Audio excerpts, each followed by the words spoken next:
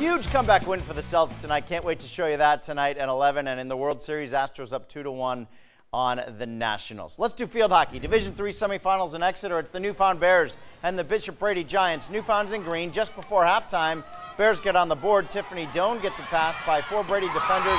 Eliza Bates alone out front. 1-0 at the half, then 2-0 in the second half. But here come the Giants. Ashlyn Tupin gets it to Libby Hicks.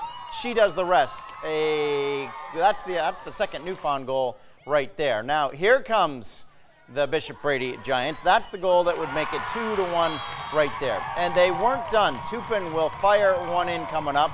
And Hallie Laramie is there to tip it in the back post. And it was all tied up 2-2. So they went to overtime. Brady finishes off the comeback as freshman Eric McCormick will be the hero. The Giants win. The final score in overtime was 3-2. There's the winner right there. All right, let's do the other semifinal. Top-seeded Hopkinton against Mascoma Valley.